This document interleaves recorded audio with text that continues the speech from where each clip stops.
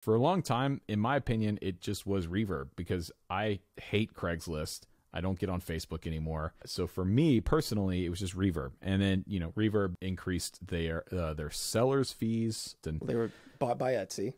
And honestly, like, it doesn't sound like a huge increase, but I've sold a few things recently on Reverb, a few guitars and stuff like that. And those fees, they really cut into you, man. Yeah. Yeah. It is, like the fee thing. Reverb started by some of the guys at CME. Yep. It was 2013, so you're close.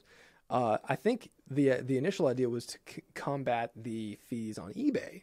Yep. And when Reverb started, it was the fees weren't bad. You know, I understand when the scope of your business changes, fees have to change, everything goes up, it gets bigger, bigger, bigger. But it's got to a point now where I don't even bother with it most of the time. I'll just be patient and put stuff on Facebook.